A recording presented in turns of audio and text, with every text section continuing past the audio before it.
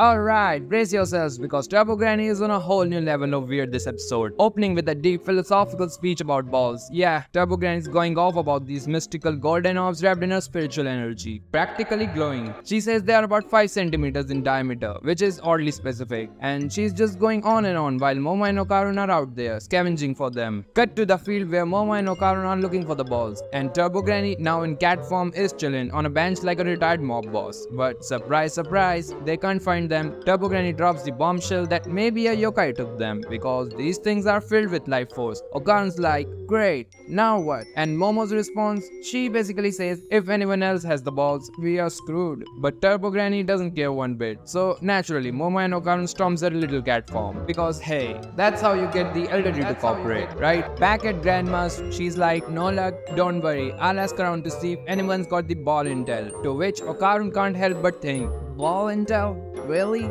But then she hits him with the reminder that the powers inside him are still dangerous. So yeah, Okarun's life is just one stress ball of yokai insanity. Now, Okarun gets to school hoping for a normal day. Ha! Fat chance. The minute he walks in, a classmate asks if he's dating Momo. And he's all, no way. Then the guy is like, can you introduce us? She's super cute.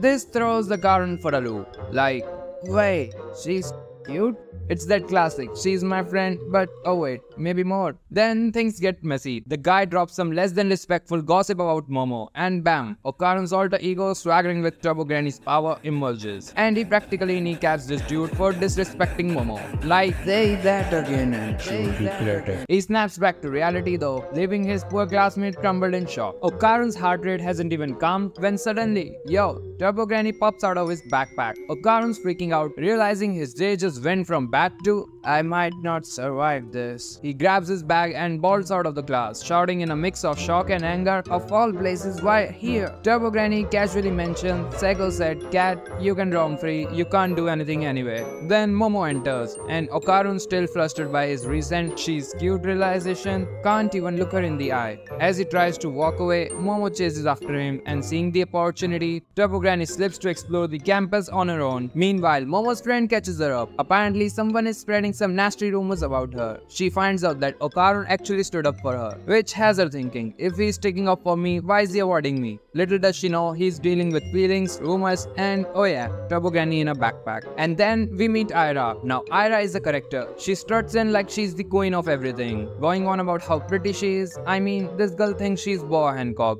Remember folks, there's only one Boa, but her divine purpose taking down Momo. So she started those rumors about Momo because she once saw demon wings on her back. Yeah, logic is optional for Aira. And she's got one of those golden balls in her hand. Whether it's one or both of Okarun's jewels, well, we'll find out. We see Aira with the minions ordering them to gather some necessary items like a strange book, a cross, and other oddities. Aira's got that serious plotting face, and she even briefly mentions a woman in a red dress, pointing out that it's Momo's familiar. Cut to the rooftop where Momo, Okarun, and Turbo Granny are in an awkward team meeting. Momo tries to get Okarun's attention, but he nervously pretends Turbo Granny is the focus. Momo finally notices Turbo Granny and it's instant catfight vibes until Okarun shifts the topic, bringing up the strange woman Turbo Granny saw. Turbo Granny explains she was hunting for the golden ball when she saw that woman. She warns them that if a human gets the golden ball, it could unlock psychic powers, allowing them to see spirits. But if they can see spirits, spirits can see and attack them too. So they decide to search for the ball after school. Back to Aira's save the world plan, she pulls Momo aside and Momo, thinking it's just leftover drama, agrees to go. But Aira leads her to a creepy abandoned spot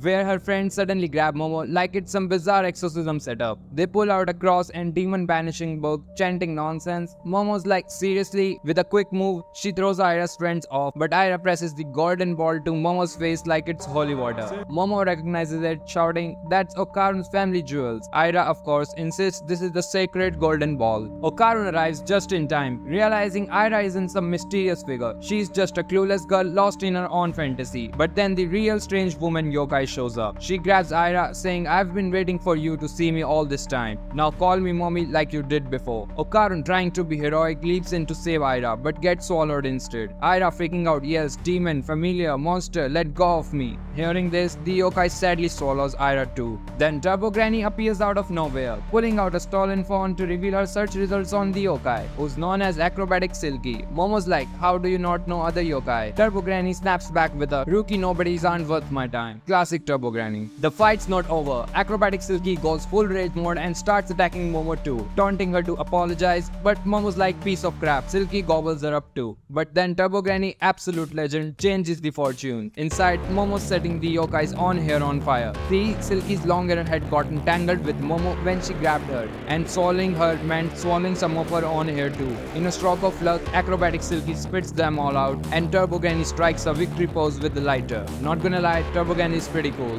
Momo, fired up, declares rescue successful, time for a counterattack, and bam, that's where episode 6 leaves us hanging. Turbo Granny, Ara, Momo, and Okarun. What a crew. If you enjoyed the chaos, smash that like button and let me know in the comments who won this episode. Thanks for watching, and until next time, remember, there's only one true Boa Hancock.